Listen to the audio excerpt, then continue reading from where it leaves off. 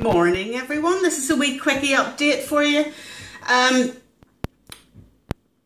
done a video on Werther's Originals sugar-free candy and the laxative effect of eating an entire packet of that. Not to be done. So I was in Tesco's a couple of days ago and they are doing a new freest range. Cookies, chocolate, popcorn, all those things. Claiming to be sugar-free, carb-friendly, etc., etc. So I market research had chose one of the bars of chocolate. And just to sort of show you the size, this is obviously an empty one. This is the white chocolate with strawberries. There is a milk chocolate and there is a dark chocolate. I think with hazelnuts or something like that. And various flavours of chocolate chip, peanut butter cookies and stuff. So it claims to be no added sugars, scrumptious, and in some cases, yes, and gluten-free. Now, to me, that sounds like a perfect keto food snack. No sugars, you know, or minimal sugars, and gluten-free, so no grains.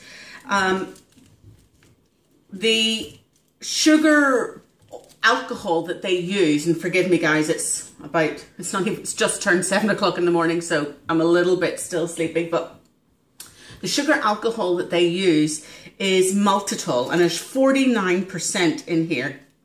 Cocoa butter, whole milk powder, 18%, inulin, freeze-dried strawberries, emulsifier including soya lecithin, and natural, vanilla flavour. May contain traces of nuts, contains naturally occurring sugars. Here is the small print. Excessive consumption may produce laxative effects. Now, what would you say excessive consumption is? To me, excessive consumption is more than one bar. So a couple of days ago, I had a bar over the course of an evening with a glass of wine. I think it was Saturday night. And then within a couple of hours, my tummy was rumbling, you know, and ready to, you know, let it be known it was there, shall we say. But I had had my kale soup and whatever, and I'm thinking, oh, maybe that's just all the green stuff, you know, whatever. So I thought really nothing more of it, but did have a bit of tummy trouble with it that evening. Fast forward to yesterday.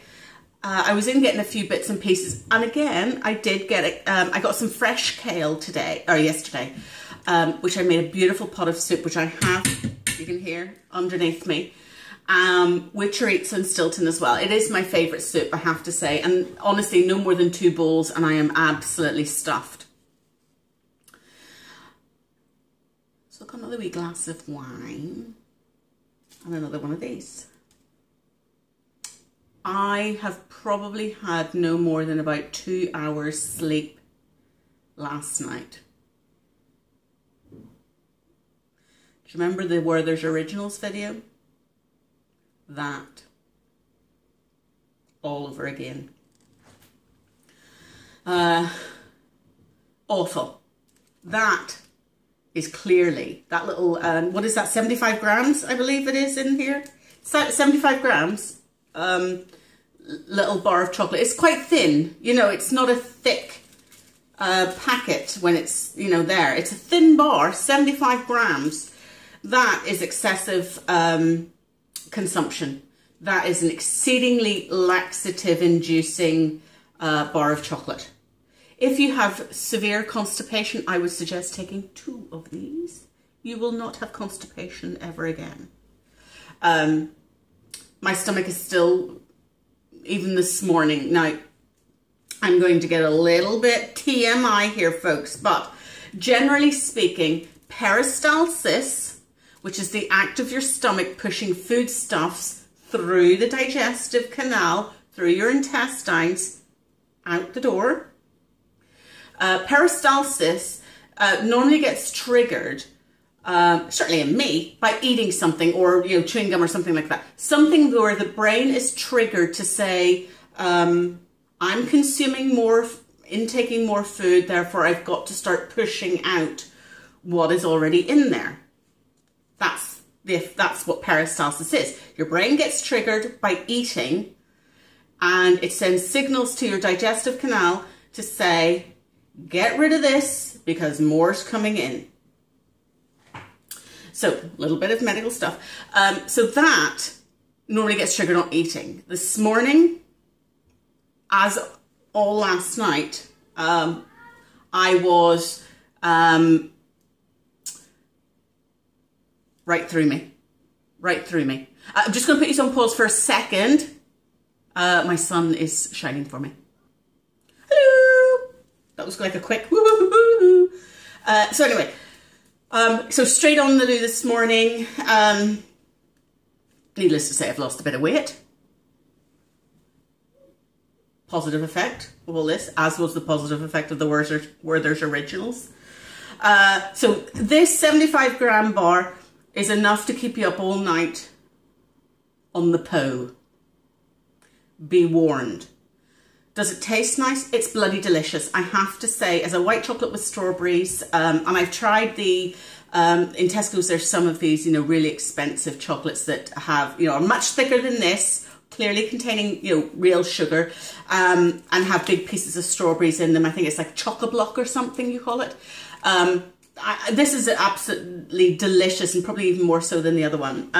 You know, so I can't get away from the fact that it tastes delicious. I'm not suggesting it's not delicious.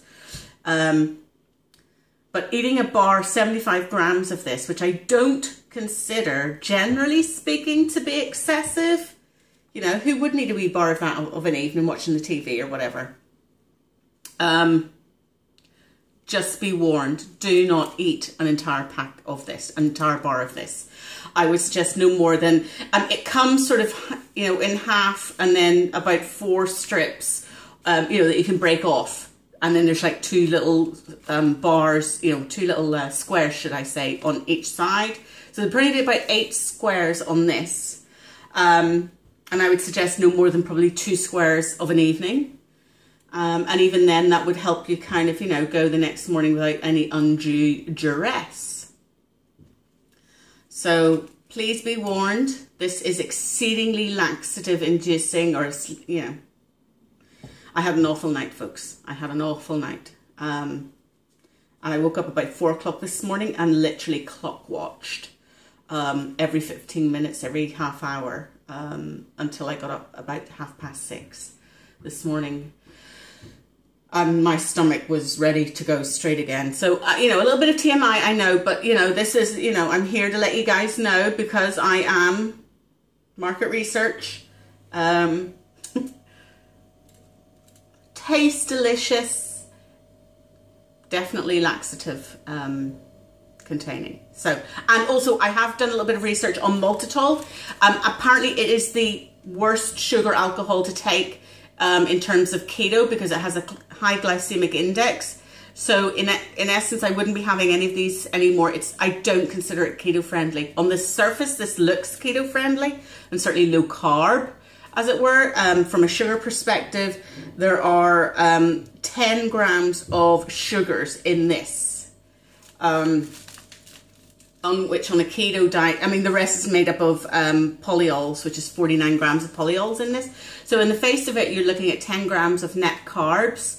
However, as I say, it's not using the best sugar alcohol for low glycemic index and low triggering of your insulin.